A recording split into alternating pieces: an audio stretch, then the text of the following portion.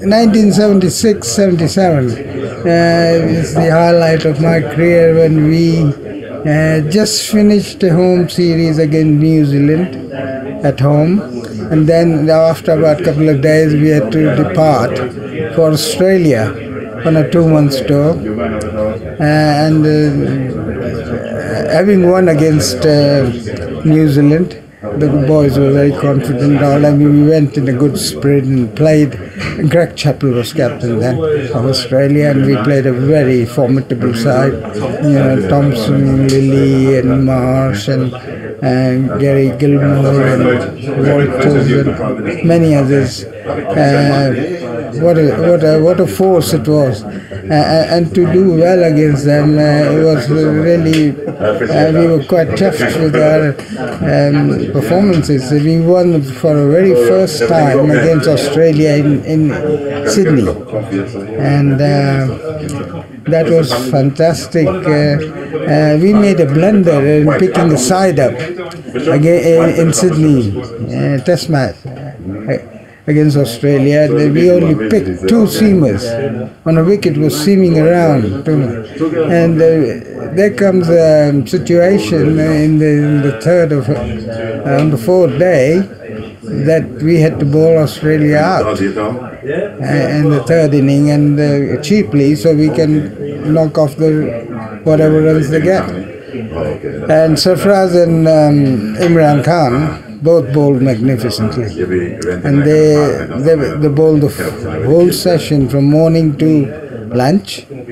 I didn't take them off. They bowled about 12 overs each, 13 over each spell, and then we came in. We got about 3 or 4 wickets. We had the upper hand. We had the grip on the game, and so in the lunch hour we said, "Well, I can't afford to take you off. You have to keep going." And they said, "Oh, we are tired." Yeah, I said, "Well, you forget it. You got to just mentally tough. If you lose the grip, we wouldn't come back."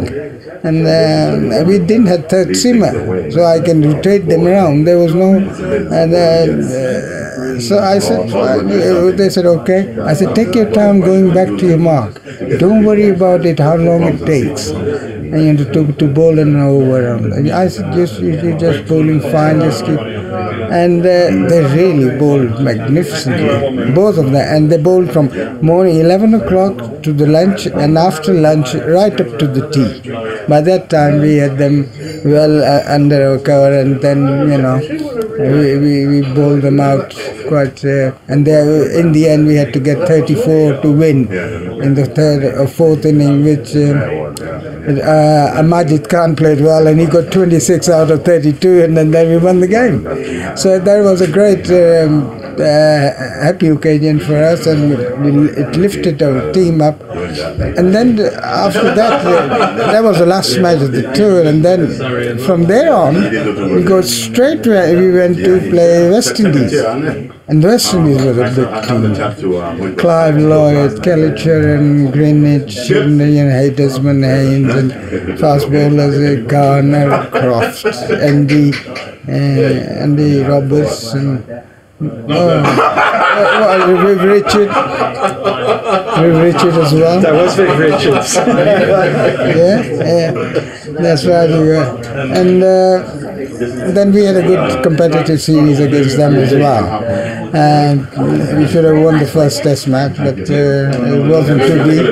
A few decisions didn't go in our favour. Otherwise, we would have won the first Test match in Barbados. But then we carried on. We lost the second one at Trinidad. Third one was at Guyana, was a draw. Then we came back to play the 4th Test match in Trinidad and at Port Spain. We won that, and that was sort of a limelight of my career, that I scored 121, and I took 5 wickets in the first inning, and then second inning I got 56 and took another 3 wickets, and then so I was declared man of the match, and we won the Test match. We levelled the series and won to play, and there was a final Test match in Jamaica,